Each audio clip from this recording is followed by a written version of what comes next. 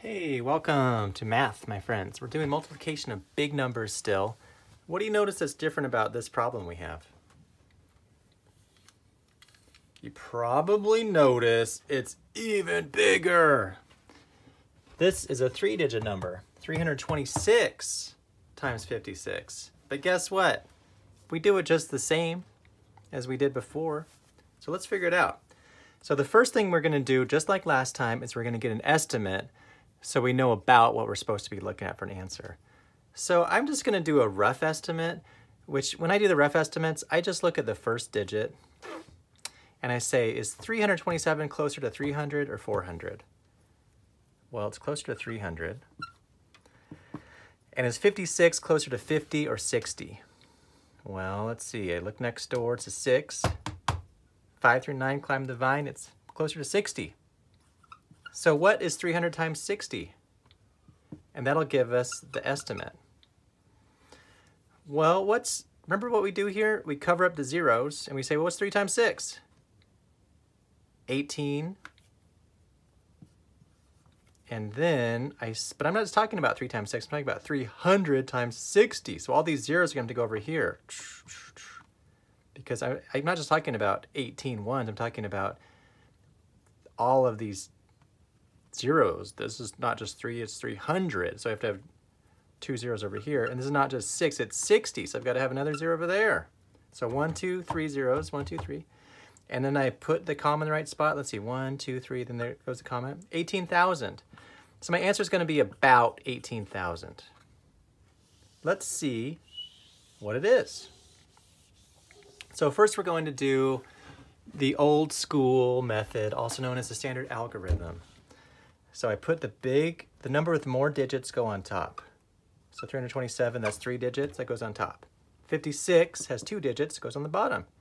And please line them up correctly. So 10's in the 10 spot, 1's in the 1 spot. And what I do now? Well, if I want to get the answer right, I give myself some lines. Give myself a spot for the 1's, spot for the 10's, spot for the 100's, spot for the 1000's, and I think it's going to go up to the 10,000. I'm going to do a spot for the 10,000's. And then you just solve the problem. First you multiply 6 times each one of these digits, because we've got to say 6 times the 1, 6 times the 10, 6 times the 100's.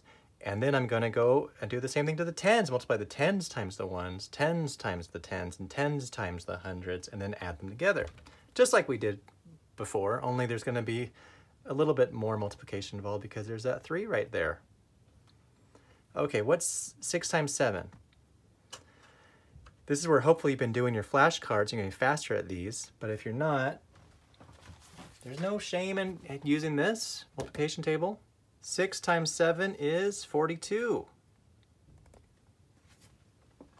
So have that nearby. 42, do I squeeze 42 in like that? No, you don't, Daniel. You know that. We know you don't do that. The 2 goes here and the 4 goes here. Then we move on. 6 times 2. How many 10's do we have? Well, 6 times 2 is 12. Plus the 4 is 16. Do I squeeze 16 in? No, I do the 6 and the 1. And now, see how it's just the same thing? We're just going one more digit over. So now what's 6 times 3? 6 times 3 is, we have to find out how many hundreds we have. 6 times 3 is 18. Plus the 1, 19. Do I squeeze it in? No. Just like that. And now there are 2 things you need to do before you can move on. Who knows what those 2 things are? One of them is I erase or cross out all of the numbers that are up here. I like to say this sometimes it's in the attic, like money that I hide in the attic. You erase all of those. You don't need those anymore, and they're going to mess you up if you see them. So either cross them out or erase them. The next, so that's 1. But I said 2, right? The next thing we do, are we talking about 1 still? No, we already solved for all the 1's. There are going to be no more 1's. We're already talking about 10's now, so there's no 1's. So we put a 0 right here. Some people put an X, which is okay also. But we're not talking about the 1's anymore. We're moving on to the 10's. So you want to put a 0 or an X right there, because we're moving on to the 10's. Okay, So now we're going to multiply the ones, tens, and hundreds of this number by the tens, which is 5. So what's 5 times 7? 35. Do I squeeze 35 in there? No, I don't. 5 goes there, 3 goes on the next digit you're going to multiply by. Now we're going to multiply the tens. 5 tens times 2 tens. How many tens do we have? Well, what's 5 times 2? 10. Don't forget about the 3 up there in the attic. What's 10 plus 3? 13. Do I squeeze 13 in like that? No, you don't, Daniel. You put the 3 there. You put the 1 on the next number you're going to multiply by. Okay, almost there, guys. 5 times 3. Last one. 5 times 3 is 15. Don't forget about the 1. You have to add it. 16. Do I squeeze in 16? No, you don't. 6, and then the 1 just goes right down. And now for the fun part, we can add them up. So, just so to be clear, this number here was 6 times 327. And this number right here was 50 times 327. And then we're going to add them together. Okay, so let's add them up. 2 plus 0, first the ones. 2, 6 plus 5 for the tens, 11. I can't squeeze 2 in there. It's got to go up here. So 1 plus 9 is 10, plus 3 is 13. Do you squeeze it in like that? No, you don't. You know that. 3 goes there, 1 goes up here. And now 1 plus 1 is 2, plus 6 is 8. Or you could go 6 plus 1 is 7, plus 1 is 8, either way. And then the 1 comes down. And look at that. And then the comma goes 1, 2, 3, and then a comma. 18,312. Super close. Super close. I'm going to show you guys how to do this kind of problem with the area model, just so you know. I love the area model. When the numbers get to be 3 digits, it gets harder because there's just more numbers to add. But I'm going to show you how to do it anyway, just so you know. And if it's too much information, you can stop now and just do it, right? Do the problems. But this is how you do it, just so you can see how to do the area model. I'm going to make a rectangle, just like always. And notice how the top number, the first number, is actually 3 digits. That means I have to separate it 3 times. So it's more than normal. And this one is 2 digits, so you just cut it in half.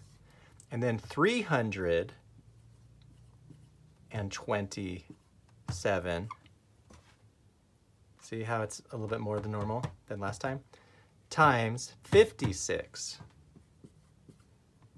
And then we multiply them and add them up. So let's just do it really quick. 50 times 300. Well, what's 5 times 3? 15. But we're not talking about 5 times 3. We're talking about 50 times 300. So we need to add the 1, 2, 3 zeros after the 15. What's 50 times 20? Well, what's 5 times 2? 10. And now how many zeros did I uncover? Well, we're not talking about 5 times 2. We're talking about 50 times 20. 1, 2 more zeros. And now 50 times 7. Well, what's 5 times 7? 35 plus a 0. 6 times 300. Well, what's 6 times 3? 18 plus 2 zeros. See how I'm doing this, guys? Same as last time, only there's a skinnier rectangle. 6 times 20. Well, what's 6 times 2? 12 plus a 0. And 6 times 7 is 42. So I got all the numbers, I just add them up. So this is where it can get a little tricky if you have 1, 2, 3, 4, 5, 6 numbers to add up. Remember, usually we just had 4. It's 6. So you might like the other method better because of that. But let's just add them up. Make sure you get them all in line. I start with the biggest number first. 15,000 plus 1,800 plus 1,000 plus 350. I'm just going biggest to smallest. Plus 120 plus 42. And let's see, 1, 2, 3, 4, 5, 6 numbers. 1, 2, 3, 4, 5, 6 numbers. So it's the same. I have all of them written down. And I just go down and add up the ones. 2. Add up the tens. 5 plus 2 is 7, plus 4 is 11. Add up the hundreds. 1 plus 8 is 9, plus 3 is 12, plus 1 is 13. Add up the thousands. 1 plus 5 is 6, plus 1 is 7, plus 1 is 8. And bring down the 1.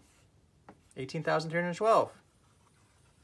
Pretty close. And I didn't leave the last number, but I think that's what we got last time, right? So anyway, if you want, just so you know, that's how you do the area model. But that's what we're going to be doing today. We're going to be multiplying bigger numbers. And we're going to be looking at pages 86 and 87, and I'll write the assignment down. You can do it, guys.